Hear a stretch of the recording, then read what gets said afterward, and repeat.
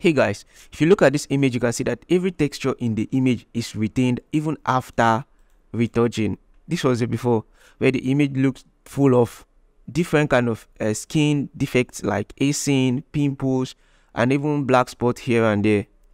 In this video, I will show you a retouching method that will retain every single skin texture in the most problematic image you encounter. If you look at this image around this section here, if you zoom in here, if you look at the original image, there's no texture here. It's a little bit blurred out here on our skin. But after retouching, you can see that we even added a digital skin and it's looking so realistic and blended into this image. I'll show you how to do that in this video, and I'll also show you the frequency separation method you are going to use so that every single texture on your image will be unharmed and everything will look this amazing and your image will stop looking plastic. Most of the frequency separation tutorial on YouTube tends to render your image plastic, and if not, it tends to make the whole process so complicated you are unable to apply it to your own retouching workflow. That's what I experienced while learning retouching from YouTube back in the days. So I would like to solve that for you.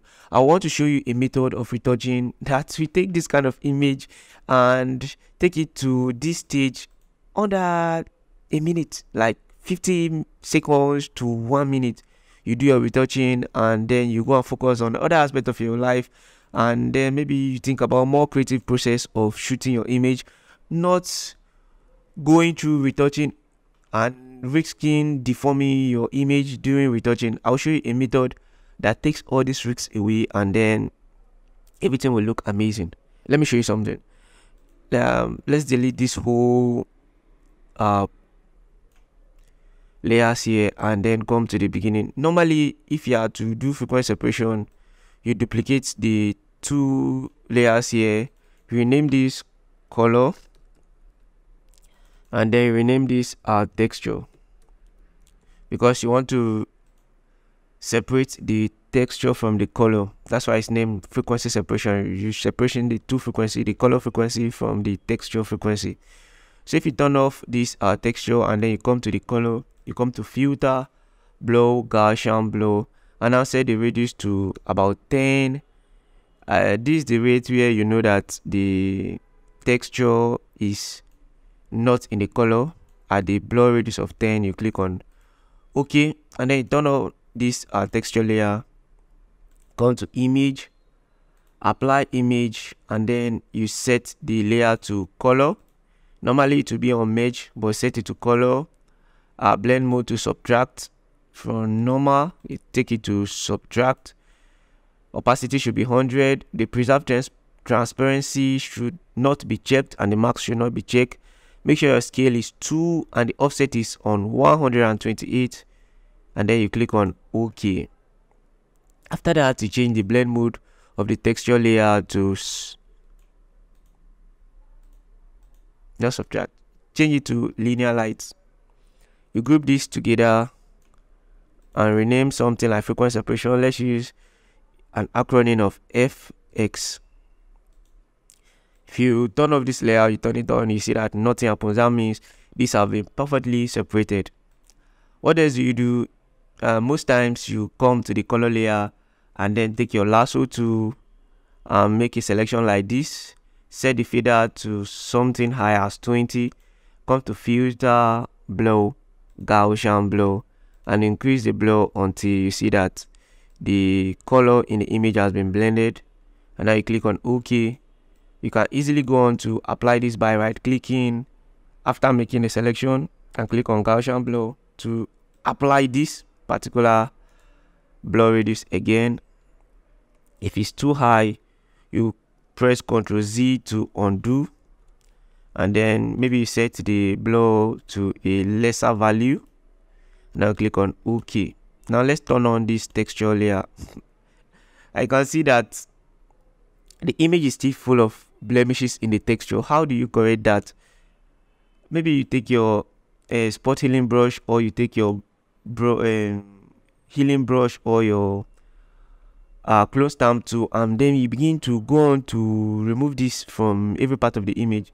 This is first of all very tedious, and you risk deforming your image. Sometimes some people use what is it called, the mixer brush to mix, but that will barely solve the case for images like this. And another solution you can use is to use a lower blur reduce, which then renders your image plastic. That is not what we are going to use in this particular video. Let's delete this.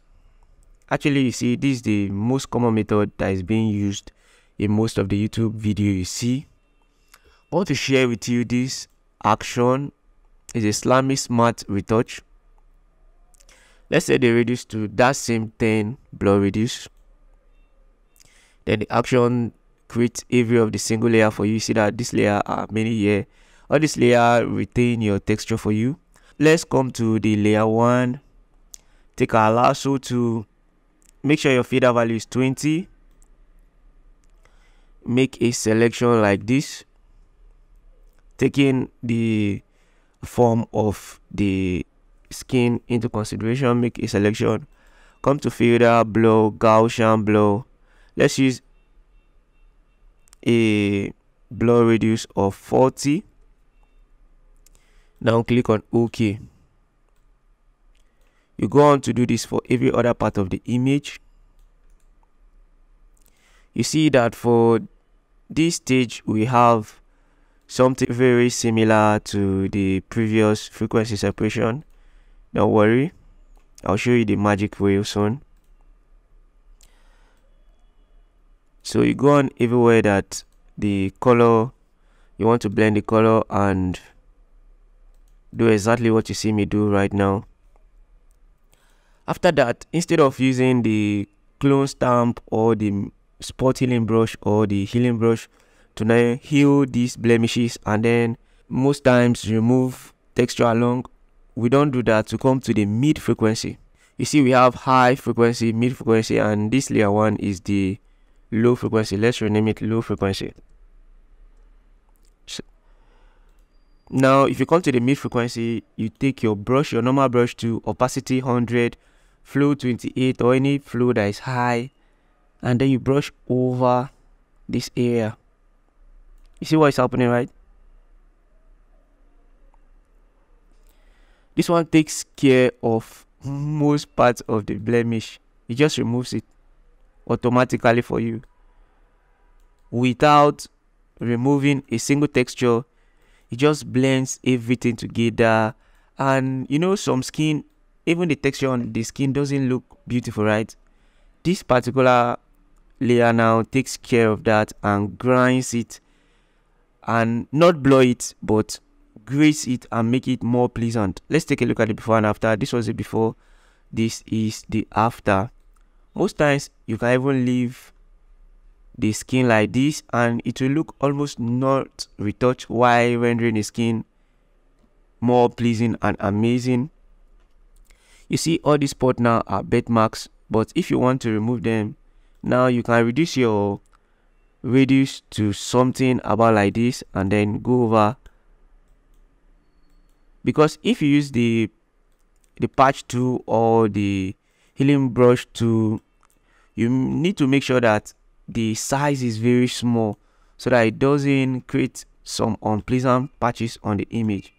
And because we already did this mid frequency thing, you see that the area we are to heal are now less in number, making us avoid the risk of deforming our image. This was the before, this is the after. Can you see that no single part of the image was deformed, right? That is how powerful this particular smart retouching frequency works. This was the before, this is the stage we currently are right now. The next thing we are going to do is we are going to use this what is it called, digital skin, which I will link up in the description. I'll give it to you for free, the digital skin. I already made a more comprehensive video on that on this channel, so you can go and look that up. So you take your brush and then you look at this part of the image the texture here are not that prominent, so we add a digital texture.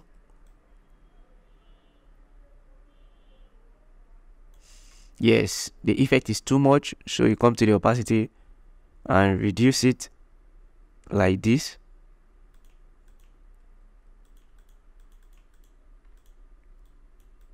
You see? Make sure your foreground is white if you are trying to apply something in Photoshop using your brush. Make it black if you are trying to remove it. So let's make it white. So this was the before. This is the after. Isn't this amazing?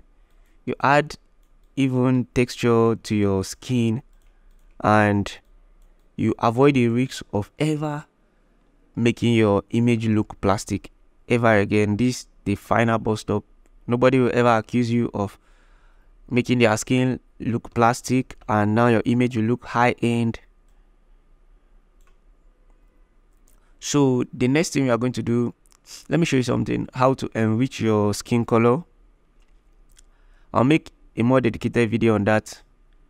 So you come here, you create a solid color, and then you impute this hex code A15E32. Now click on OK. Change the blend mode to soft light. You come to your layer mask here and invert the layer mask by pressing Ctrl+I on your keyboard. Take your brush, make sure the foreground is white, and then paint over the skin to enrich the skin color.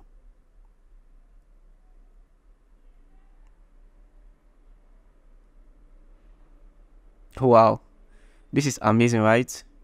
You can now reduce the opacity